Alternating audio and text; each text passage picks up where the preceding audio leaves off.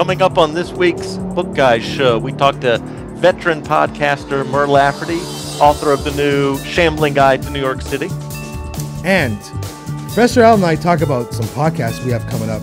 Really exciting stuff. Stay tuned. Don't touch that dial. This is the Book Guys show.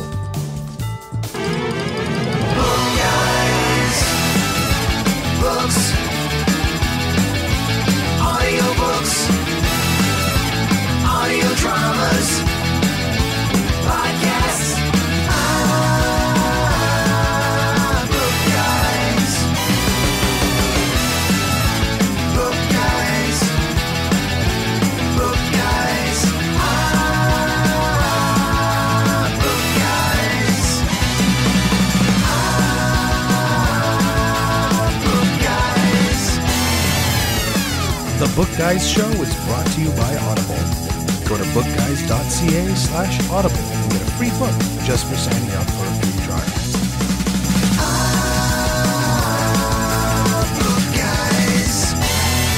This is the Book Guys show, episode 82.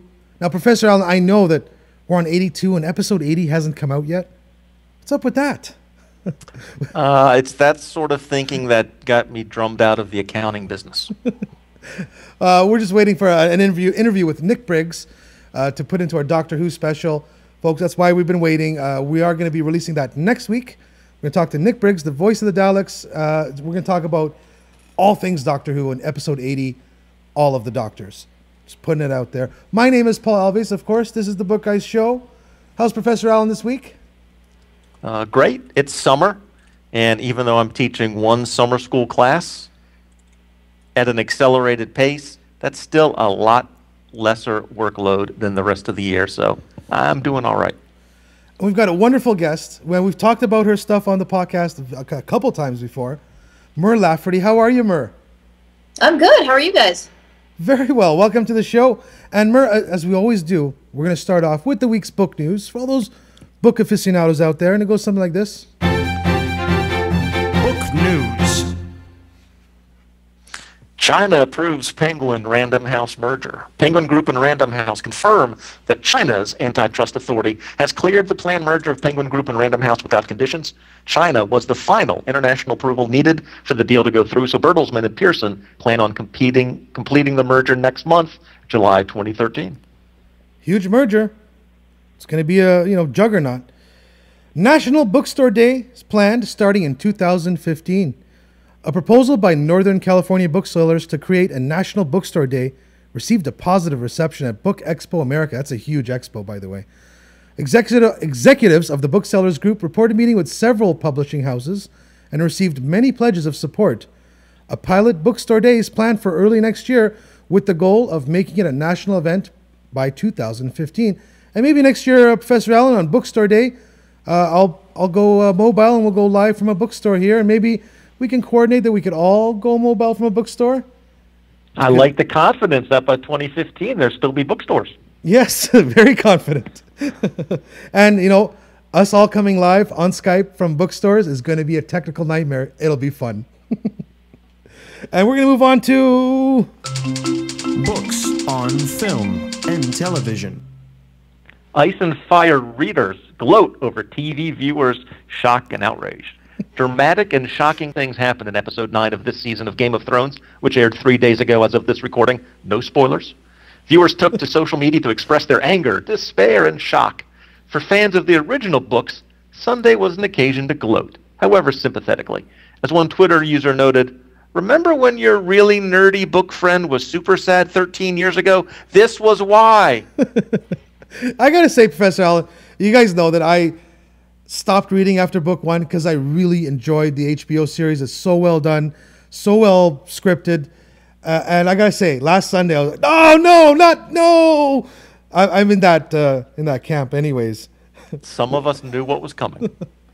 Hey, speaking of someone knowing what was coming. Comic books. Although it didn't make it to air, at some point last Wednesday's show, I was discussing with Padre an idea that just popped into my head. I said, you know what would be great? A digital e-comic that was kind of like a choose-your-own adventure where you could take certain paths and, they could base the background audio and just the visuals based on your choices. Guess what happened 2 days ago? DC announces Choose Your Own Adventure e-comics.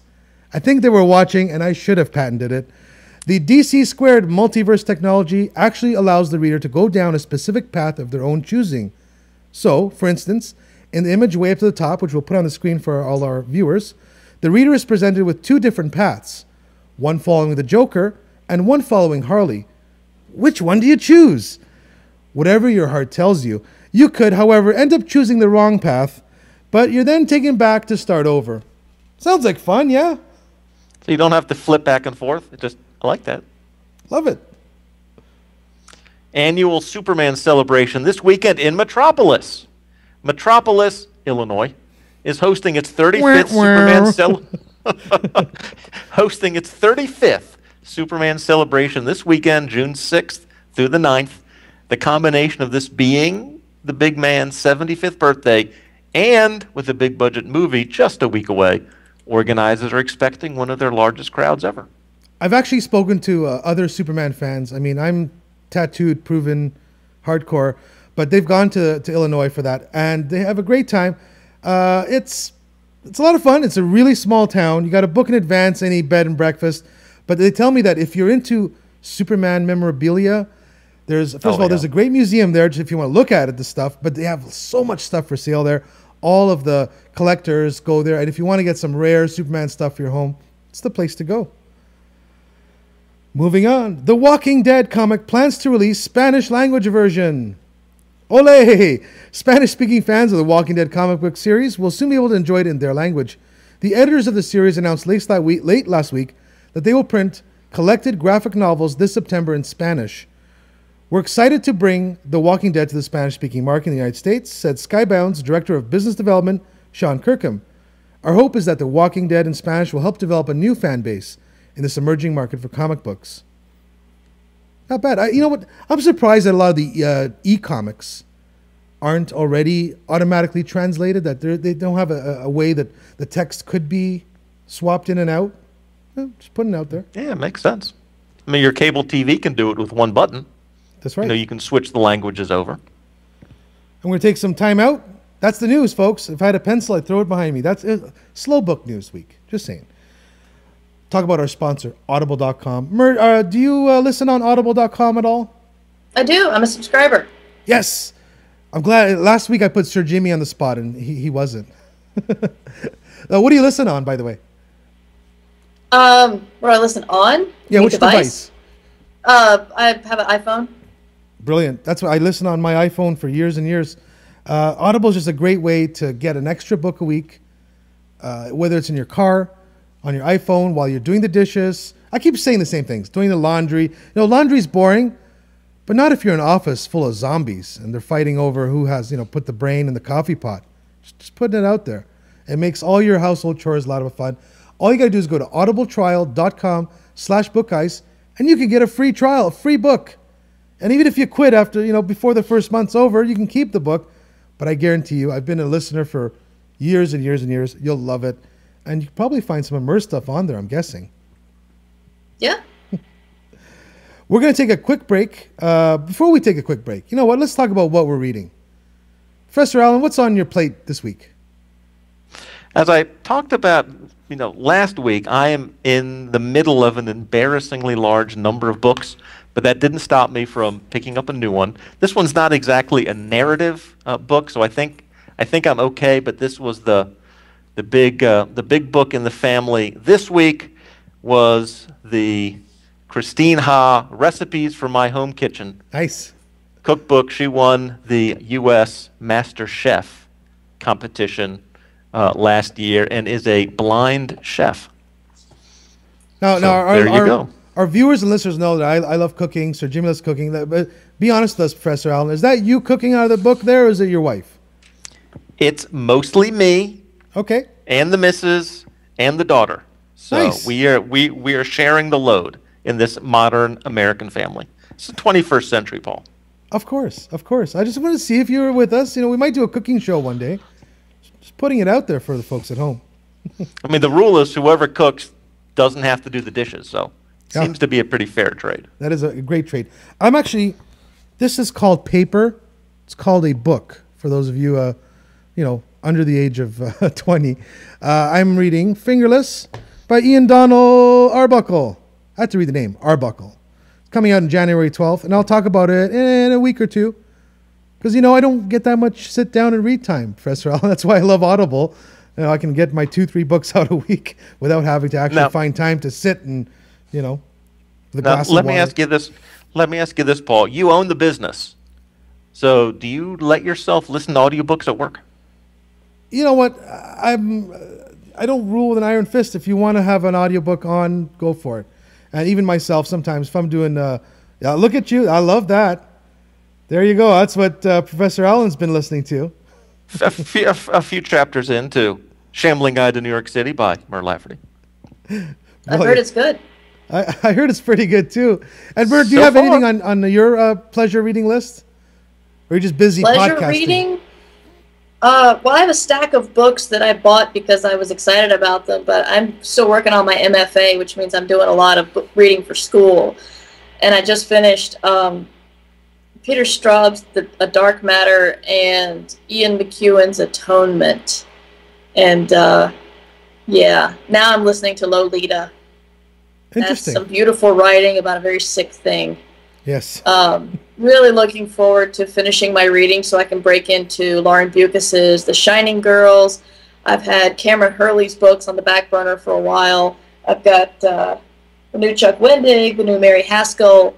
I'm looking down because they're on the floor here. Yes. So yeah, I got a lot of books I can't wait to jump into. And I did buy some Audible books for fun. Nosferatu by Joe Hill and Lives of Tao by Wesley Chu.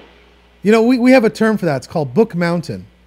It's that mountain of books that you're going to read. I'm going to read it next week. Yep. For sure. I have to interrupt here as a university professor and say, you're saying your textbook you're required reading is not pleasurable? Is that what I'm getting from this? Yeah. How many sci-fi fans do you know pick up Ian McEwan just for fun? I know I didn't. And with that, we're going to take a quick break. We're going to play, not only are we going to play the theme song from The Takeover, which I believe Mur Lafferty had something to do with, with his permission, YouTube, with Jonathan Colton's permission. Putting that out there. Which, of course, is Colton's Regarding Your Brains video. And we'll also play the trailer from Mur Lafferty's new book, which we'll talk about right after the break. So don't touch that screen. We'll be back. We're going to talk podcasts and Mur Lafferty coming up next.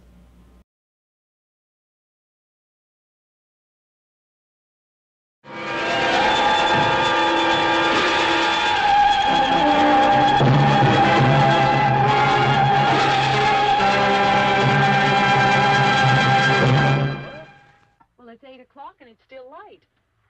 A lot of good the extra daylight does us. Now, we've still got a 3-hour drive back. We're not going to be home until after midnight. Well, if it really bugged you, Johnny, you wouldn't do it. You think I want to blow Sunday on a scene like this? I figure we're either going to have to move Mother out here.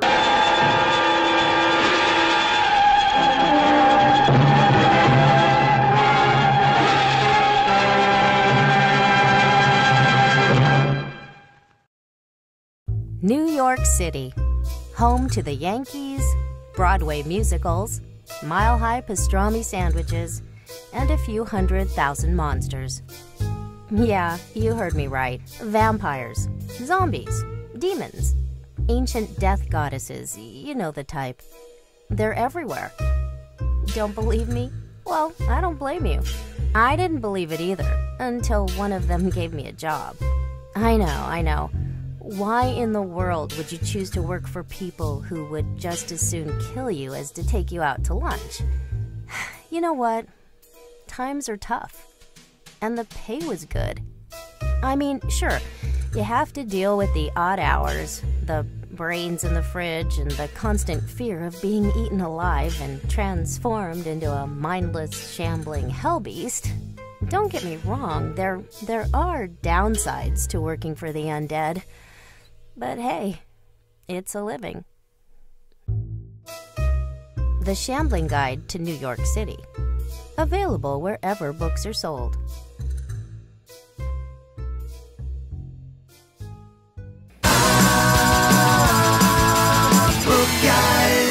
How cool was that? Love that Colton song. Love Lafferty's podcast that came from that, or used that as a theme song. Love the trailer for your book, by the way. Very well put together. First of all, one of my pet peeves with most of the book trailers on YouTube is that they're all visual. So you can't, play them on an audio show or listen to them. Yours really made sense. By the way, I want to apologize to our listeners of the audio version last week.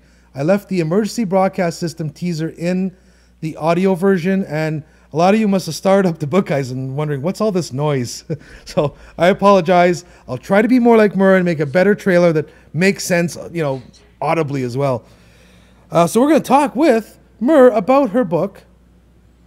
Professor Allen, tell us a little bit about this book that you've been reading it so far. The Shambling Guide to New York City, which is it's a story of a young woman who gets the chance to write a travel book for the undead and their monstrous friends.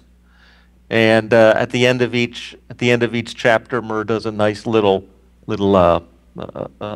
segment from that book. So you do get the narrative story, and you get a little bit of the book within a book too. Now, Mur, as soon as I saw the trailer, I didn't know that you were publishing a physical book. Mm-hmm. So that's now it's going to go on the top of Book Mountain, not at the bottom, the top of Book Mountain. And I hear that you're also podcasting this one as well? Yeah. I was very lucky enough to, Orbit allowed me to podcast the audiobook.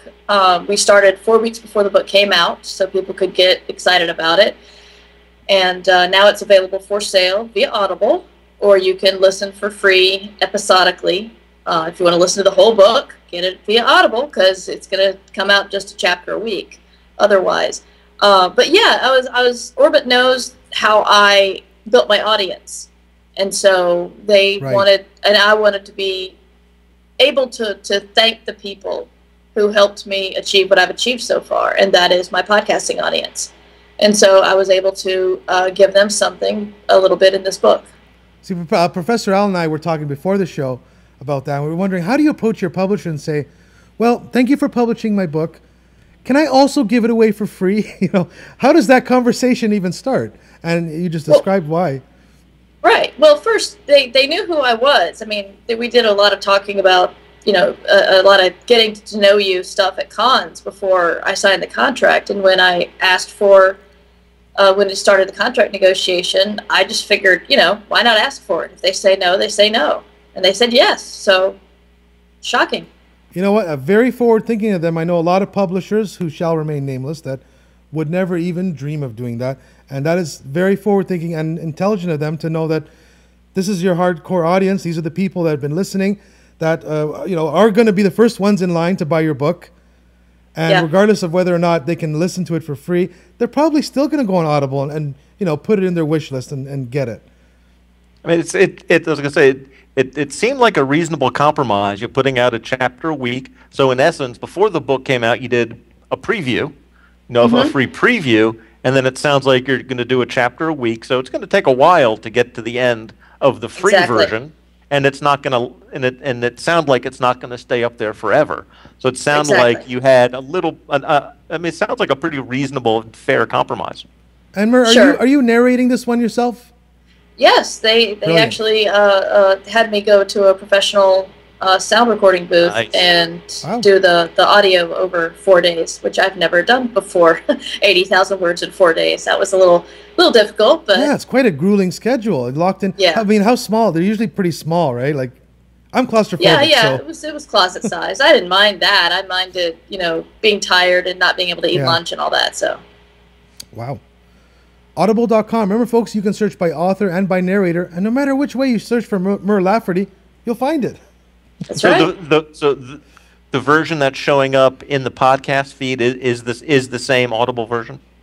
Yes, except I have Right. end caps on it, Right. and Right. it's episodic. So they just sent me the wave files via chapter, each chapter wave files, so I could put it together myself. Now, That is Mur, is this one? surprisingly forward thinking on everyone's part there. Yeah. I think that's like I said, I think that's a great compromise. Now, Mur, I have to I ask. really hope it pays off. Is this I've story had in the? people tell me that they found the book via like John Scalzi's Big Idea or Scott Sigler's podcast, and then they didn't know they'd be interested in it, but they came and they listened to the podcast, and then they bought the book. And so I've got at least 2 emails like that, which are very good. I have to ask: is this in the same tone as the Takeover, or are we? Because the story sound a little like they could sync up. It's not the same technical world, but yeah, it's the same tone. It's except in the Takeover, everybody knows that zombies and vampires exist, and in Shambling Guide, our human finds out that only a handful of people know that the monsters exist, and now she's one of them. I gotta tell you, I'd be putting it on my Audible list right now, buying it with my credit, but I'm doing this podcast thing right now. Save your bandwidth, Paul. Priorities. Priorities is right. You mentioned Mur. You mentioned getting to know these publishers and contacts over conventions over years and years, and I've been I should be writing listener for many years now, and you've had sort of a very steady progress in your career. You've been at these conventions as a podcaster, self-published author, now an award-nominated, traditionally published novelist. Is there any difference? I don't know how you're treated, how you feel about yourself attending these events as sort of your role has evolved over the years? I don't know. I got to know a lot of authors via interviewing them, which I didn't think I'm going to be networking, so I'm going to interview Neil Gaiman and I'm going to interview Connie Willis. I just thought, wow, I want to interview these really cool people, and I didn't realize that would be, networking. And I've told this story before on my show, and I'm sorry if I'm repeating myself, but it was awesome because it was Reno Worldcon, and Lev Grossman had agreed to be interviewed by me. And he was so sweet and so humble, and he won the Campbell that night. And but he said, after we talked, and then we did the interview, and then we talked a little bit more, and then he said, so are you going to, well, I see you at any of the parties tonight. And I said, well, the Hugo parties are invite only, and I'm not a nominee, so no. And he's like, well, I don't have a +1, so do you want to be my +1? I'm like, yeah. Brilliant. And it was the Hugo cocktail party beforehand. I was standing in line, and there was a woman next to me, and we just started chatting, and we hit it off. We had the same weird sense of humor. We got our drinks, and then only then did we find out that I was a writer and she was an editor, and my book was already with Orbit, just with another editor. And then he quit, so she got the book. So again, it wasn't because I saw her in line, but Right. She already knew my personality and whether I would be somebody she'd like to work with. But I don't think so. I don't think I'm treated differently because most of the people I talk to are, a lot of science fiction writers are, as you're calling it, forward thinking. They are aware of technology and they're aware of what's going on. And I've had a lot of authors say, if they've been on my show, they've seen a bump in sales. Lou Anders from Pyre says every time he's on my show, the Pyre sales go up. And so that's a good feeling. But I know that they know me either from talking to me directly or hearing about I should be writing. And, and then some established authors listen, which just blows my mind. But James Patrick, that's how I met James Patrick Kelly. And he's introduced me around. And so I've just been networking where I could, and I didn't even know it. I'm not saying I'm like some, right. What's the... There was no evil master plan, right? It was just... Exactly. It wasn't an evil mastermind plan, but I did manage to, I go to cons, I interview people, I get to know people. I did Viable Paradise in 2006, which is a week-long writing workshop for science fiction writers, and the people who do that are, the instructors were James Patrick Kelly, and Cory Doctorow, and Patrick and Teresa Nielsen Hayden from Tor, and Stephen Gould, who wrote Jumper, and a couple of other authors. And no, you know, I was with them for a week, so they know me now. And last year, somebody was blogging about how I was getting a no vote on the Hugo ballot from them because of some weird reason or another. And I was feeling very bad when I read that blog post. And then I saw the first comment was from Patrick Nielsen Hayden defending me. And I'm like, wow, that's pretty awesome. We were talking last week, Mur, about promoting your work and how a lot of authors now think that they can do everything by Skype. And the Padre was mentioning how important it still is to press the flesh, as he calls it, to get out there. And there you go. Look at you. Serendipity all over the place.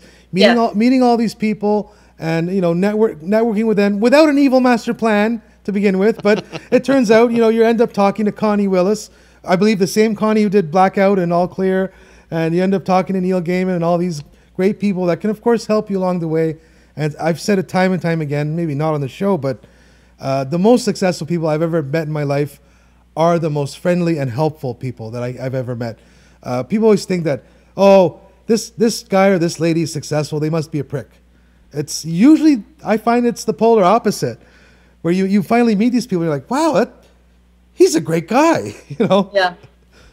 Yeah, I got a really funny backhanded compliment last year where someone said someone else was putting me down for winning the Campbell by saying that the only reason I gotten nominated is because I'm so well liked. And I'm like, I'm well liked.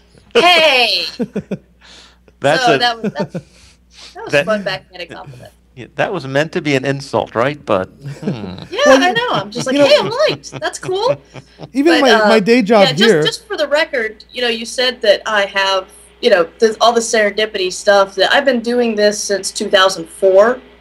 So this has been 8.5 years of work, not like bam, Bible Paradise, bam, World. It's not like you bumped into people at the supermarket. You were out there pressing the flesh, as we said. I'm sorry, maybe serendipity was the wrong choice of words, but no, I'm just clarifying. You know what? Sometimes you can help serendipity along. I mean, if you're not at the science fiction fair, you know, you're not going to meet, you know, Neil Gaiman. Exactly. So it's been a lot of hard work, but it's been fun, and I've gotten some opportunities where they say, you know, luck is not just luck; it's taking advantage of an opportunity when it shows up, and I've tried to do that. And sometimes I make a mess of it, and sometimes I don't. So I just keep trying. So, Summer, is your new book out now, or is it coming soon? No, it came out May 28th, a week ago. There you go. We'll put a link up on the screen, and of course, is Murverse your website as well, or is it just your universe? No, Murverse. That's my site. That's where you can get I Should Be Writing and my books and everything else. We'll put that up on the screen as well. And would you stick around? We'll talk about some podcasts. Sure. Because you're quite the podcaster as well. A little bit. Podcasts.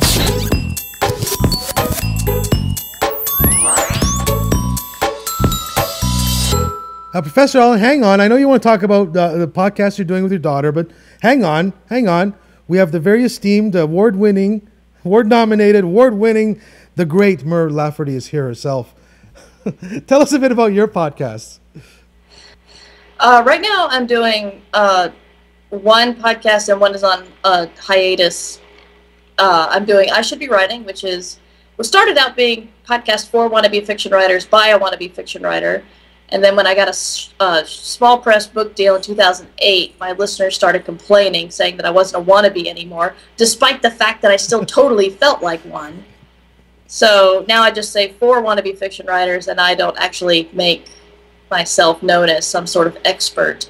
And when I started the show, I wanted to talk about the emotions that new writers feel, because it's so easy to get your hopes and dreams absolutely crushed by a rejection or by a bad workshop or just by the fact that you can't finish a novel no matter how hard you try. And you know, I'm there to say, look, when you're beginning something, no one's good when they begin something, and you just have to keep going, and here's how you get through it.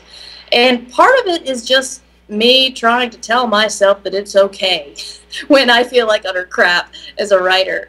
And if that helps anybody else, then that's good. And I've had a lot of people tell me that, they didn't write for 10, 15 years until they started listening, and now they write regularly. And that's the best feeling in the world. But I also do the Angry Robot Books podcast. That's on hiatus, but we're going to be starting that up again soon, where I interview Angry Robot authors, such as Adam Christopher, Madeline Ashby, Chuck Wendig. Is that the same Angry Robot affiliated with Brilliance Audio? Yes. Love all those stories. Love them. Yeah, they put out some really good books. And I think what you were talking about, it's all about perseverance. Keep at it. There was this young author who had, he got his story rejected 4 times, and he was so disappointed. He took the only printed copy he had, he threw it in the trash bin. His wife fished it out and submitted it without him knowing. And a couple months later, Stephen King published Carrie. So yep. Keep at it. 4 rejections. Get 100 rejections. I was going to say, Mur, why do you think I Should Be Writing has continued to really resonate over the years? You've done various other podcasts and your audio fiction and shows come and go and formats change. But why do you think, what is it about I Should Be Writing that's made it last 300 episodes later and still going strong? Well, one, I keep getting new listeners, and they keep asking the same questions. Because everybody has the questions. Yes. And the second thing is, when being a writer, being a creative person, means fighting against entropy all the time. If you let your guard down, and by you I mean me, if you let your guard down, then you will spiral into despair and think that you are utter crap. And so even if I've told people rejections will not kill you, bad reviews will not kill you. If you write a book and it doesn't sell, write another book. Even though I've said that 100 times, people need to hear it again. I need to hear it again. I need to hear myself saying it. I was just whining about to a friend about a bad review, and he's like, who is that told me that bad reviews won't kill you? And I'm like, yeah, I know, but sometimes I need people to tell it to me. And I actually have a friend of mine who's an established SF writer who's like, okay, if you need someone to tell you the stuff that you say to you, just let me know, and I'll call you, and I'll tell you all the things that you need to hear that you already tell other people. It's an ongoing fight. I know so many established authors who think what they write is crap. I know so many established creative people who are afraid of the fraud police coming to their door to tell them that they're going to take away their book contract or their awards or their New York Times bestseller status. Somebody who's thinking, someday all my listeners or readers are going to wake up and discover that I've been fooling them this whole time, and they're all going to leave. Right. So we all feel that almost all the time. And so I just have to take care of that fear, hopefully using different words so I don't repeat myself too much. But that's what I try to address.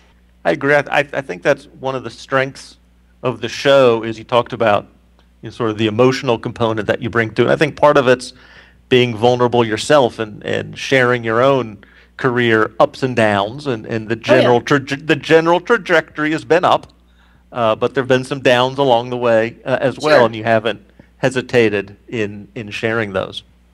Yeah, I've only hesitated when I have parted with agents in the past. I've hesitated giving details because doing that publicly is just not cool. But that's about that, and like obviously contract details are about all I've held back. It's like people seem surprised if I talk about my depression or my failures or whatever, but it's like I'm trying to tell people that, look, what you're feeling, no matter how bad it is, you're not alone. There's so many writers who are depressed, and they think, oh, if I get help, then if I get medication, then it'll kill my creativity. No, I started writing for real 2 weeks after I got on my antidepressant, and I haven't stopped. I haven't stopped either, writing or the antidepressants. And I'm completely honest about that, because if it saved me, it can save other people. And I'm not an advocate for medication. I'm just an advocate for getting help. I just try to tell people, look, if you need help, go get it. Don't worry about the stigma. just go get help. And, you know, people seem surprised at that. And, you know, I talk about the downsides of the career without naming names or giving too many details because, you know, you don't want to do that. But just letting people know that their stumbles are not unique. You know, and I applaud you for that. As someone who also suffers from depression, bouts of depression, you know, it's kind of like, you know, if you cut open your arm, especially as a guy, you show, look at this, everybody. Oh man, it hurts. Look at the staples I got and stitches. But, you know, people are ashamed to say, well, some days I wake up and I don't want to get out of bed because I'm so depressed. They're ashamed to say that because it's, you know, a mental illness. We're all mentally ill, folks. We're all, that's the way I look at it. We've all got some quirk up there. I certainly have quite a few. Look at me.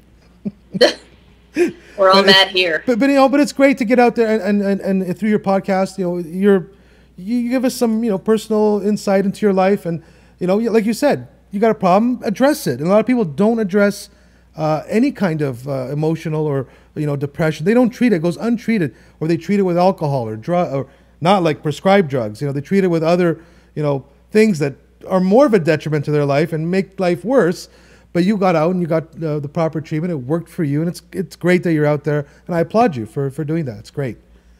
Also, love the podcast. I think all of our writer listeners, if they have time for one more podcast, I'm not saying stop listening to the Book Guys show or watching. Just saying, if you have time for one more, it is a great podcast. We'll put a link up on the screen as well. I was going to say, one of the things that, you know, the show, you know, Mur tends to have a very, like I said, very encouraging feel to her, in that, you know, almost became sort of an inside joke when you would do your shows with Matt Wallace, the good cop, bad cop. You were sort of playing on the, I'm the encourager, but there's also this other side that you might need as well. Seriously, it's right.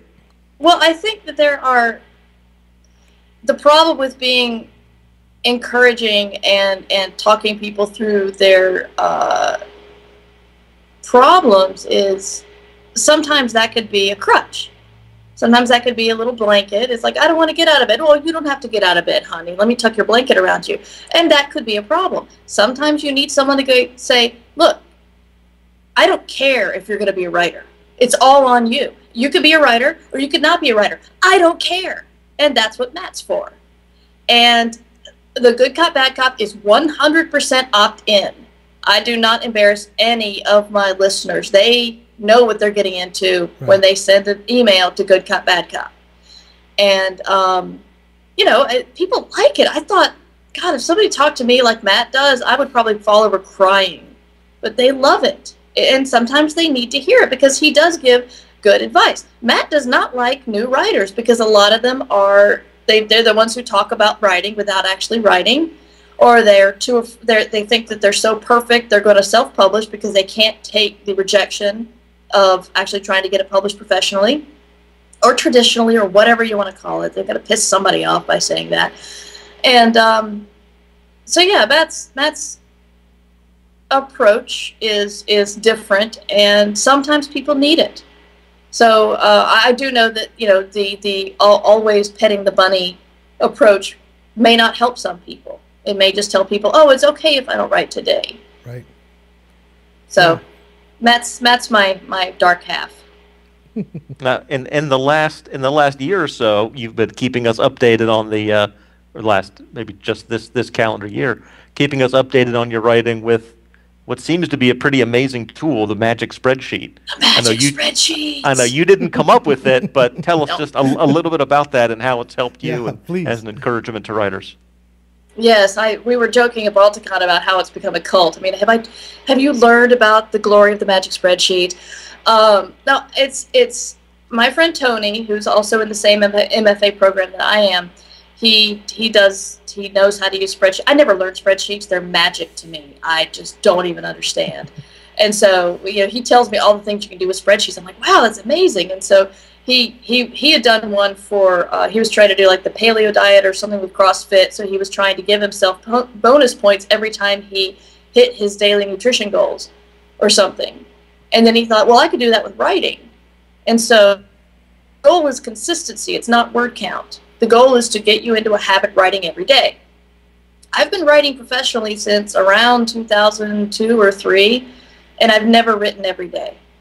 And for some reason, Tony gave me the spreadsheet. He says, you just put in your daily word count. If you write one day, you get a point. And then you get a couple of points for as many words as you've written. But that doesn't really matter eventually, because you write 2 days, then you get 2 points.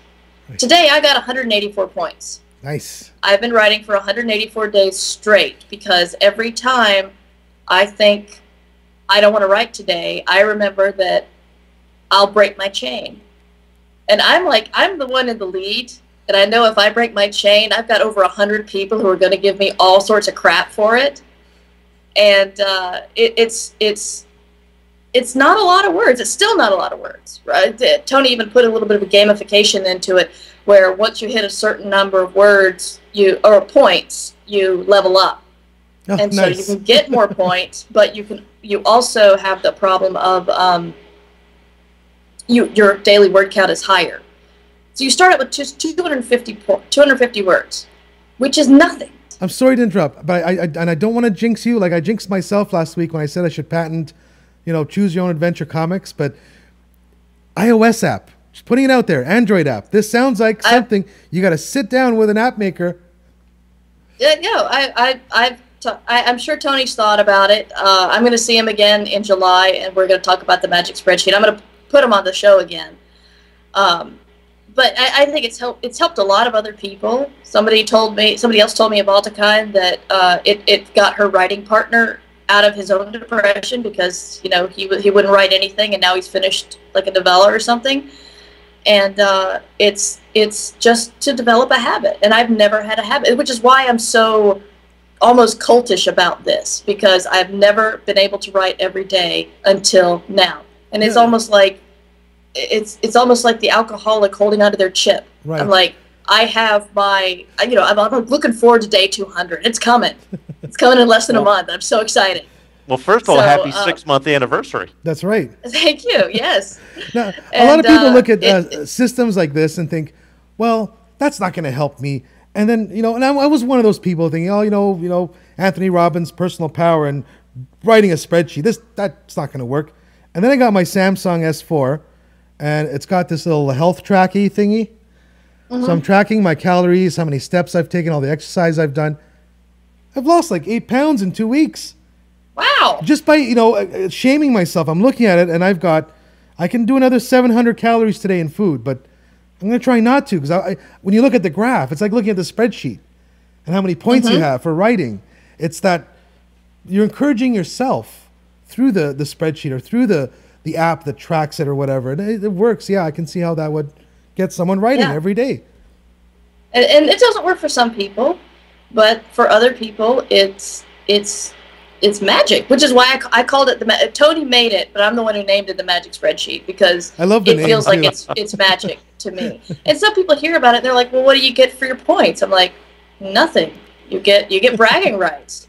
And that's huge. They set up a leaderboard for number of words written in a month, number of total words written, points, longest chain.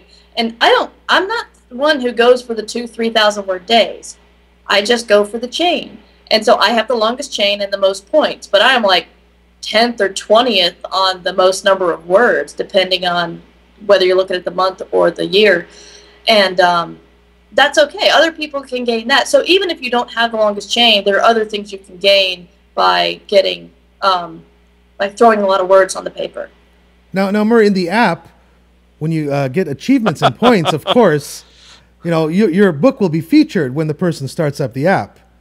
Just putting it out again, putting it out there, giving away $1 million. That seems reasonable. I have told Tony the same thing. I know he's also working on his MFA, so he's got some other things going on. I don't want to push him too hard, so we've got like a list of things we need to talk about over the course of the residency. So I hope we actually get work done. But yeah, I will mention it to him. I think I've texted him about it, and he didn't respond back. But I blame that on the fact that he's in Hawaii and I'm North Carolina. I don't know why that fits, but it works in my head. Now, I didn't know you were in North Carolina, or else we would have had you go over to see Sir Jimmy at the Free Hollow Book Bunker, and we could have done a 2-shot. Maybe next time. His wife's a I good don't know cook. what you're talking about. His wife's a good cook. One of our co-hosts is in Greensboro. Oh, okay. How far is that from you? It's an hour. Oh, okay. Not bad. That was good. Yeah. Back on out of podcasts, back on the books. We've got Shambling Guide to New York City is out, and Yes. from what I remember from the podcast, there've been some trips to Louisiana. Is Yes. that for what's on That's the for horizon? book 2. That's for book 2. There was I did a whirlwind 4-day trip to New Orleans to just get a feel of the city that you can't get via travel guides. And of course, I went in November, which is not really the best time of year at all to go, but that's okay. I still got a good sense of what I needed. I wasn't going to go for the stereotypical Bourbon Street drunk fest, show your stuff kind of thing. But yeah, I have a friend Ursula Vernon, who won the Hugo last year for the best graphic story. I gotta drop her name, but she's also a freelancer and she's local. And I said, "So, want to go to New Orleans with me?" And she's like, "Sure." So we hopped in the car and drove 14 hours to New Orleans and Fantastic. stayed there 3 nights and experienced as much as we could, and then came back home. And then I wrote Ghost Train to New Orleans, which is book 2 in the Shambling Guides series, and it will be out in March. Ooh, looking forward to that. Now, again, it's I'm excited. Murverse.com, where folks can find all your stuff. Yes. It's been so much fun talking to you, Mur. We're going to take a little bit of a break. I want to say thank you so much. It's been a wonderful Thank you. guest. This was fun. Love to have you back anytime. Even in October? Even in October, yes. Little wink there. Folks, Okay. we'll tell you about that We'll later. see. But Mur will be back in October for sure. Mm-hmm. Thanks so much for joining us. We're going to take a quick break, folks. We're going to talk some more podcasts and stuff. Don't touch that. Does it dial screen? Don't touch the screen. Be right back. Alert! Alert! Unauthorized discussion detected. Why are you humans discussing the anti-Dalek propaganda television program? I think I'm in trouble here. Who? Answer! Answer! It's 50th anniversary of the show. There's a television show on Earth about the Doctor. It's the 50th anniversary. Where did you guys come from? This is the 50th anniversary of the Daleks. It is of the Daleks. Do not ignore the Daleks. All humans who do not recognize the supreme authority of the Dalek race will be exterminated. Exterminated.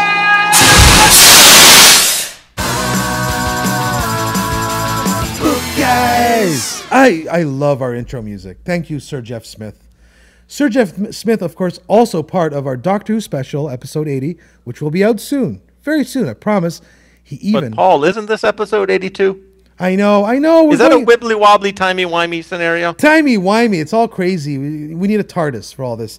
But yeah, Jeff did perform Fantastic Rose, his Doctor Who themed song on the show, live for us. What a great guy. What a gentleman and a scholar. Thank you, Jeff Smith. thejeffsmith.com. Check out his work. Go on iTunes. Folks, if you love the show, you love the theme song, go on iTunes right now. Type in Jeff Smith, Geoff Smith, and buy his song. Buy Gravity. What a great song. Buy the whole album. Anyways, we're back. We are resuming Podcasts.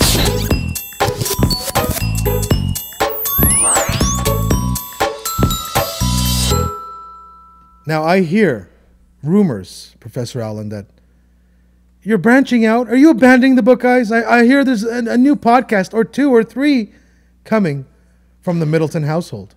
Well, you know, we are over here big fans of the podcasting medium. And I have been kicking around notions of a solo podcast for a few months now. Love the book, guys. Love being a part of the team. But if you guys can do your emergency broadcast system without me, I can go ahead. We can split up. I just like to think it's like an X-Files episode where Mulder and Scully split up, because that always turns out well. Hey, listen, you're always welcome on Emergency Broadcast System. But let's talk about what you're doing. I've listened to enough. I don't. I think I'd rather go solo. You don't want to lose your job. That's what it comes down to. State employee and all. But it was about a week ago that my just graduated from college daughter said, Dad, I'm thinking about starting a podcast. I thought, ooh, I kind of was too. I love it. It's podcast the next generation. Exactly. Now there are a couple of father and son comic book podcasts out there. There's a Green Arrow podcast, the Emerald Archer, and Hey Kids Comics, to a British father and son team. But what my daughter and I are thinking about doing is sort of maybe doing our own show, sort of separate shows on the same feed, and then maybe doing a joint show as well. So as details become more solidified and firm, we'll talk about it more here on the Book Guys, and there may be a promo or two for you to play as well. No, I assume you're going to start off like the Book Guys did, audio only? Audio only, and these are comic book specific podcasts. Fantastic. Of course. Of course. And of course, as you mentioned, Emergency Broadcast System, our third reboot. We're finally going to get it right. I think we're going to do it on Google Hangouts. It's going to be kind of like a morning zoo, only it happens in the evening, and we don't really have any corporate, media conglomerate behind us. So we're kind of free to say what we want. And I'm scared already. 2-drink minimum. I'm going to say, folks, if you like the intelligent conversation you have here, don't watch Emergency Broadcast System. Well, I mean, the thing is, there is obviously a connection between our shows, other than obviously being a Book Guys host as well. But the other is, my show is about comic books, which get rebooted all the time. Right. And your show is a comic book in that it's getting rebooted all the time. But this is the one and only final reboot. It's going to be myself, a guy you guys might know, Sir Jimmy, Craig Damlow, who's been a guest on the Book Guys as well before, and Bill Meeks from Meeks Mixed Media, who is, of course, the fantastic artist who made our intro with the superheroes and all that. Absolutely. And he's putting together another fine intro for our Emergency Broadcast System. Basically, we're going to talk about the news every week. It's not a news show. We're going to bring you the strange news, the weird happenings. We're never going to bring you false stories. We're going to bring you interesting news stories and have some semi-intelligent discussion about it with a live studio audience, a lot of liquor, possibly drugs. Just warning you. None of that will be on my show, interestingly enough. And first of all, another note before we let our fine listeners and viewers go on about their daily lives. Last week, as I was editing the show, and some of you who watched last week's show will notice that I was talking about our goal was to have more listeners than could fit in the Air Canada Center. Then I paused the editing at that point. I said, let me take a look. And the week before, we did hit that. And you were telling me just today that one of our episodes also had like 22,000, which in no way on God's green earth, would fit in the Air Canada Center. We did it! Yatta! Where are we moving to next? If we all stand in the CN Tower, will that work? I'm not sure exactly. I think we're going to go, just because I'm from Toronto, and I'm in Toronto. I am Toronto. I think I'm going to find out how many people fit in the Sky Dome, and that's going to be our next goal. Perfect. I think it's I like it. It's around a 60,000 seat stadium, because they do play CFL there, which is like NFL, but more down or less downs. I don't know. I don't like football unless it's played with a foot. It's called soccer. Next week on the show, Pat Flewelling returns. Padre's taking a hiatus from the show. He's just moving to Petaluma. He's going to join full-time as part of the Twit family and basically living in the brick house. I'm told that Leo has a cot for him in the basement, whatever that means. So he's going to be busy for a while. He will not be on the show for a while, but I've asked him to send us once in a while, Professor Allen, Padres picks. So we're going to get a video from the Padre, wherever he happens to be. Maybe he'll be in the Twit house.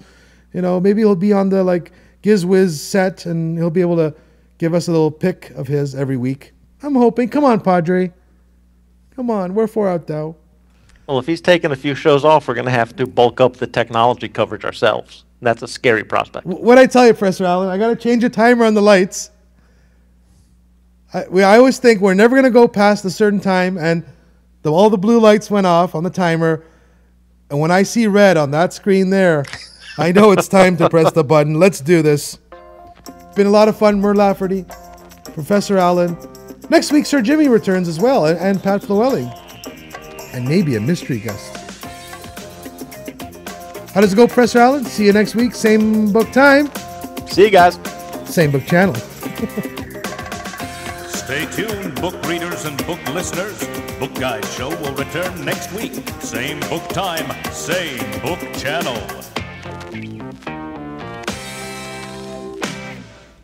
Look at all the tablets. Look. You crazy.